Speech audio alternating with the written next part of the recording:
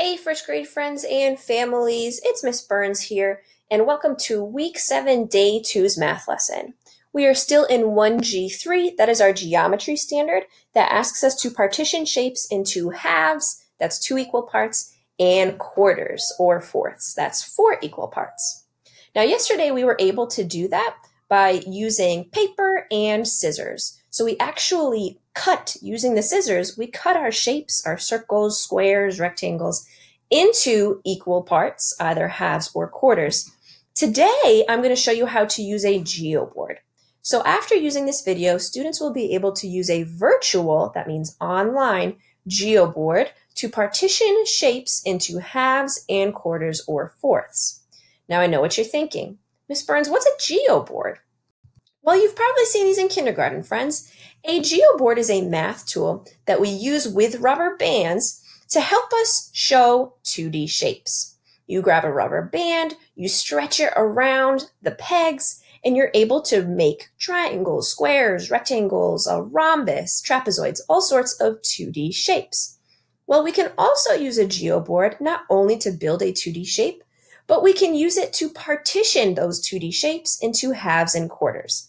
I'm going to show you how to do that using a virtual or an online geoboard, and it will be available to you through the Some More. So let's go into our virtual geoboard first.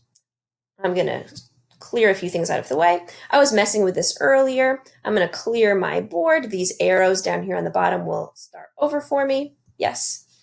A few things to note. You'll notice you have different colors of rubber bands. You can use whichever color you would like. I'm just going to make sure that I reserve or keep my red rubber bands to only use as my partition lines. Those are the lines I'm going to use that are actually cutting or dividing a 2D shape into halves or quarters. So let's start with a square.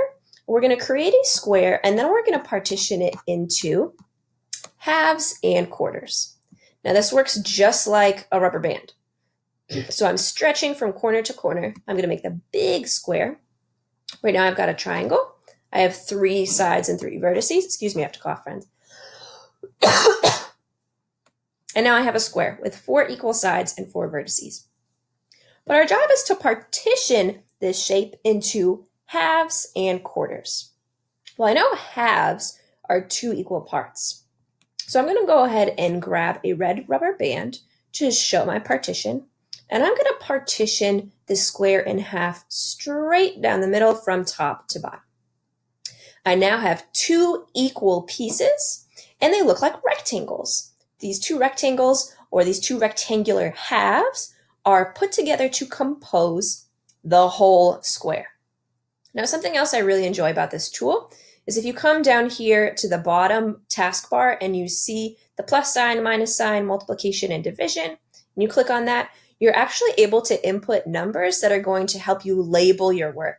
So I'm going to label my rectangular half 1 out of 2. That's 1/2. Done. And I can make it bigger or smaller.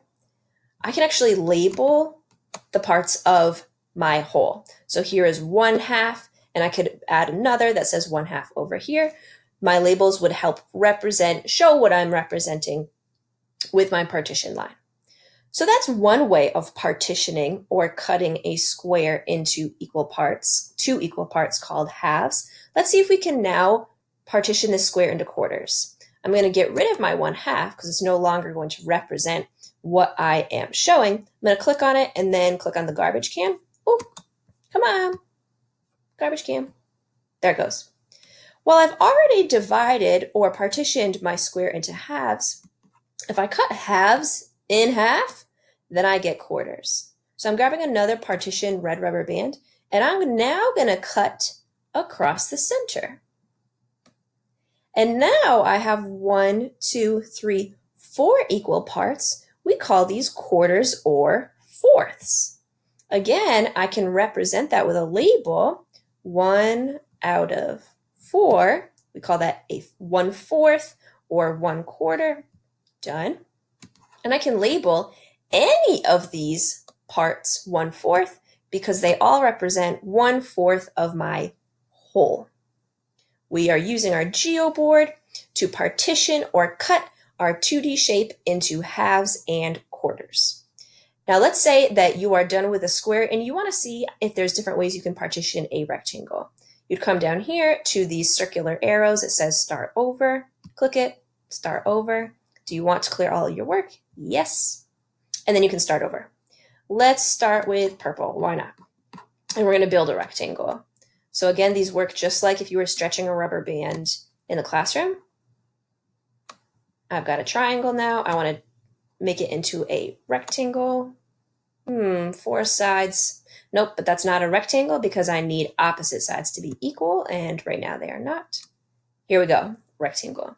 I'm first going to partition using my red rubber bands in halves. And I want to partition this rectangle in half by going from corner to corner, or we call that diagonally. And now I've partitioned my rectangle into 2 triangular halves. I could label those halves 1 out of 2, or 1 part out of the 2 equal parts equals 1/2.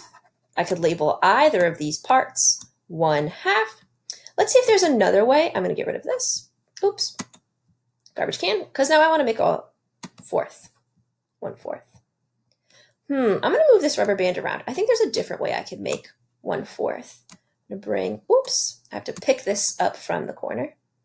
How about, that's not 4ths. 1, 2, 3 parts, and they're not equal. Let's put 1 rubber band here, 2 parts. Now I've got 3 parts. These 2 look equal. Let's see if we can cut this last piece in half, and then we'll get 4 equal parts. Here we go. We now have 1, 2, 3, 4 equal parts.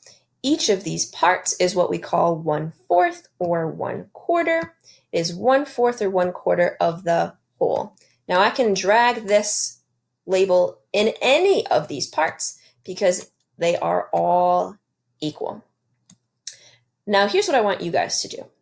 I want you to go into this some more. I'm going to show you exactly where it is. Keep in mind, friends, that your background might look different because teachers use different backgrounds. And yesterday we worked on, you would have watched this video, partitioning into halves and quarters using different things you have around the house. You're going to keep scrolling down until you find Math Day 2. It's for May 5th. That's today. Now, of course, I haven't plopped the video in because that's what we're doing right now. But right below the video, you're going to see this box that says, click me to find the virtual Geoboard. Once you click here, you will be brought right to your virtual Geoboard where you can build any 2D shape and experiment with partitioning it into halves and quarters using these red rubber bands as your partitions. I also wanted to show you that we have rectangular Geoboards. You'll notice that that's a much larger array. There are many more pegs that are arranged in rows and columns. We also have a circular Geoboard. So friends, your job is to get into this some more, complete your Microsoft form, and start playing around in this virtual Geoboard so that you can partition your own shapes into halves, 2 equal parts, and quarters, 4 equal parts. Thanks so much for watching, and we will see you guys tomorrow. Bye, friends.